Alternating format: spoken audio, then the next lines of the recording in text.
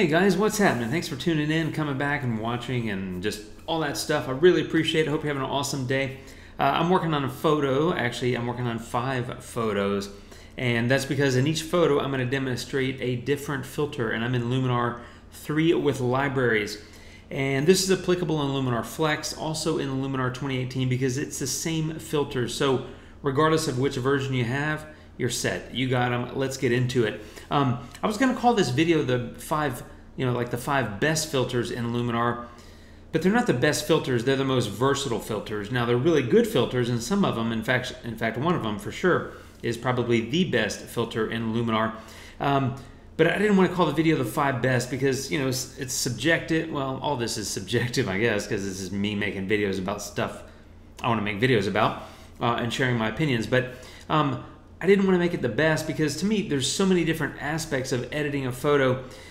There's a video I did a long time ago called Light, Detail, and Color, and I talk about how I edit in Luminar. And I have a different workspace for editing, adjusting the light, which I like to do first, and then enhancing the details, which I like to do second, and then adjusting the colors, which I like to do third.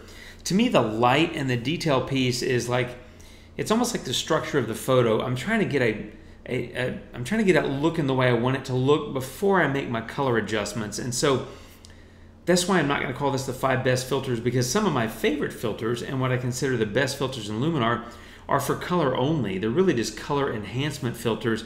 And in fact, if you don't use other filters with them, you're probably not going to get a photo edited. Whereas these 5, you can kind of do a pretty good job editing a photo, or at least in 4 of these 5 filters, I think you can do a pretty good job editing the photo with just one filter. So let's hop into it. And the first one is with this photo right here. And as you can see, it's a develop filter.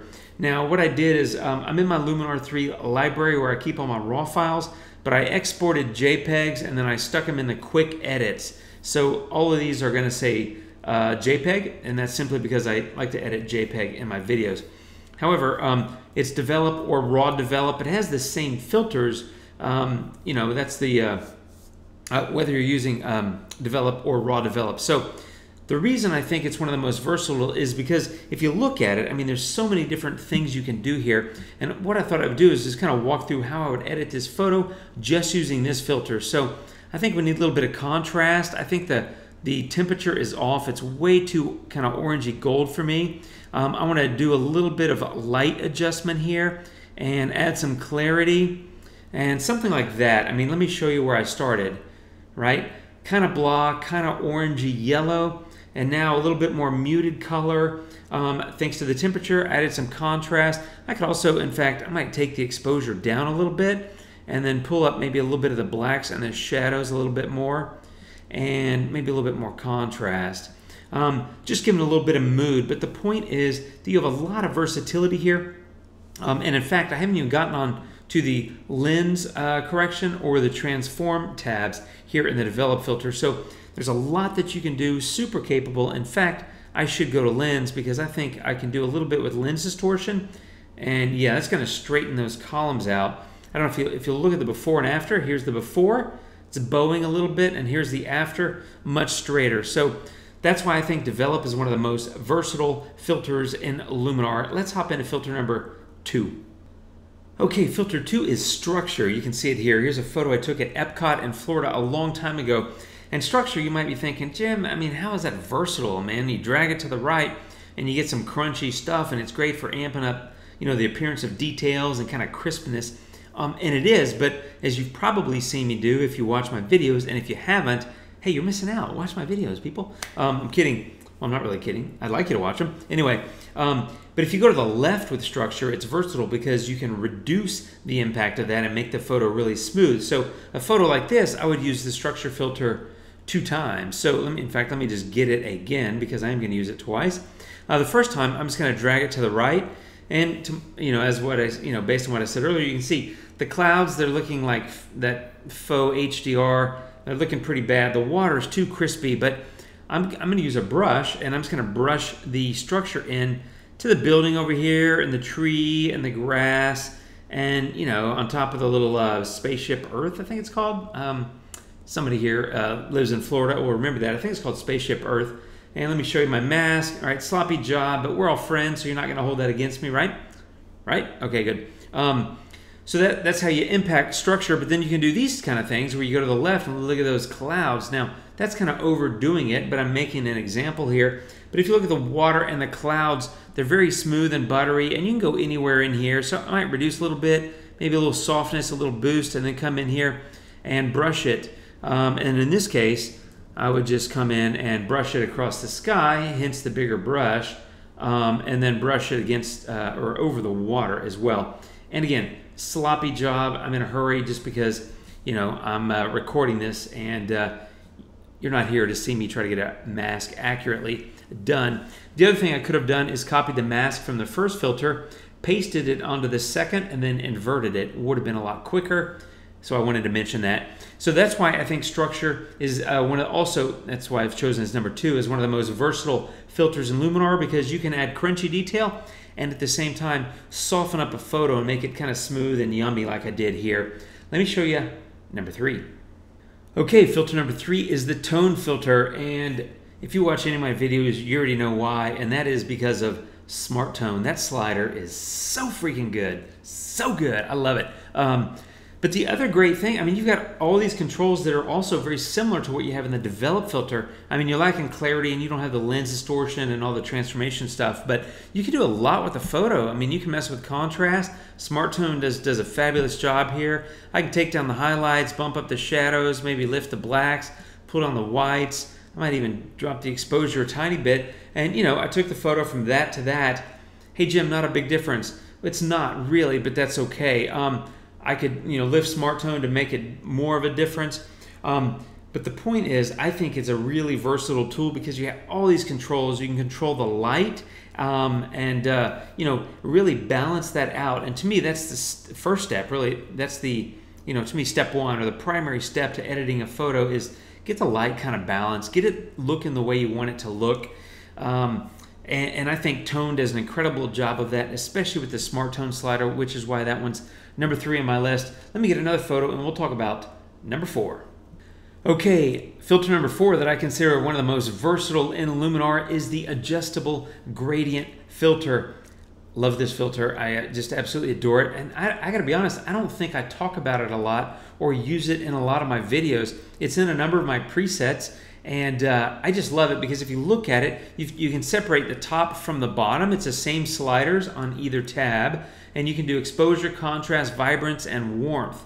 So you can increase the vibrance, which is kind of like, you know, bumping up the color intensity. And then you can change the warmth, right? Which is kind of a temperature adjustment. And then contrast and exposure is all about the light. The cool thing is you can set the orientation. So you just click on the set orientation button and you can say, all right, well, where do I want to basically put the dividing line between what the filter is going to consider the top of the photo and what the filter is going to consider the bottom of the photo. So I'm going to put it on my crooked horizon. Sorry about that. Hey, my photos are mostly crooked. I always try to fix them. Sometimes I see that I post them and I'm like, ooh, gosh, I think that's a little crooked. But anyway, you're not here for that. You're here for this filter, I think.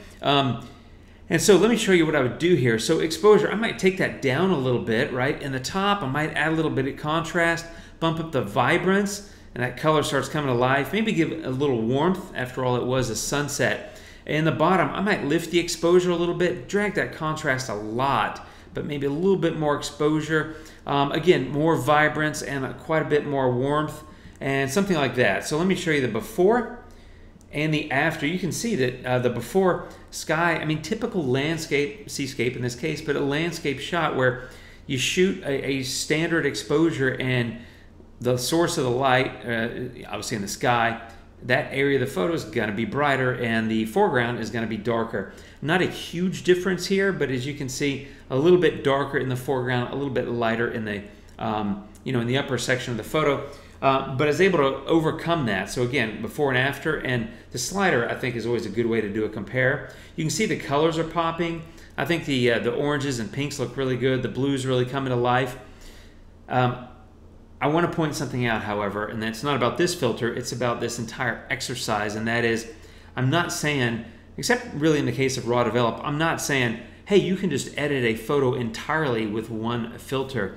if you've watched any of my videos, and I hope that you have, I use several filters usually, 4, 5, 6. I think my most is like 15 or on one layer. But I've got multiple layers. I do a lot of stuff to my photos. So I'm not saying, hey, these 5 you can do without anything else, but I'm saying they're super versatile because they give you a lot of control over different aspects of the photo. So raw develop, tone, structure, adjustable gradient, lots of control, lots of power. You can go from there to there in just a couple of minutes of work. Am I done with the photo? I'd probably go add structure and soften it up a little bit with negative structure, which I showed you in that previous photo. But I'm pretty done with the photo, to be honest, and that's effectively a 1 filter edit. Let me show you number 5. Okay, number 5 is, oddly enough, Accent AI, and that's Accent AI 2.0. That's the newest one that's in Luminar 3. I have a video about it there if you want to check it out. But I always think of Accent AI as being kind of like Smart Tone, like on steroids, right? But Smart Tone, to me, you drag it to the right and it brightens a dark photo, but it mostly brightens the dark parts without brightening the stuff that's already bright. So it's smart, right? I've kind of always thought of Accent AI as being kind of like that, but in reality, it works really well on a blown out photo too. So you drag that thing all the way to the right. I had a blown out photo, and now I've got honestly like a perfectly exposed photo. Nice contrast, nice color. I got back all the visibility in the sky. I mean, look at that. There's the before and there's the after. That, my friends, actually may be a 1 filter edit. And that's one of the reasons I think Accent AI is so versatile.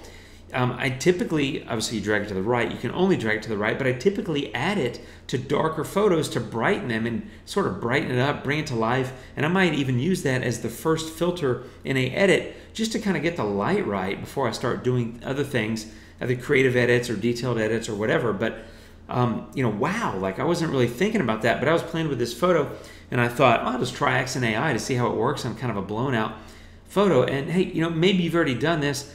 I haven't really. I always think of it, as I said, to use on darker photos to get me to a launching place, if you will. But wow, I mean, like on a blown out photo, there I am, right? 1 filter, just drag it all the way to the right at 100 on Accent AI 2.0, and I'm very happy. So super versatile, super powerful filter, works on the dark photos, works on the light photos as well. And those are my 5, my friends. So that would be raw develop, structure, tone, adjustable gradient, and Accent AI 2.0. That's why I think these are the 5 most versatile filters in Luminar. Hope you enjoyed this, and if you have any questions, let me know. I'd love for you to subscribe to my channel. Hit me up with any comments down below. I try to answer all of them. I don't know if I do, but I think I do. And thanks for interacting with me. I have a lot of fun here on YouTube. I hope you have fun visiting me and my videos every week, and I'll be back I'll be back soon with more. Thanks, friends. Have a great one. Take care. I'll see you soon, and adios.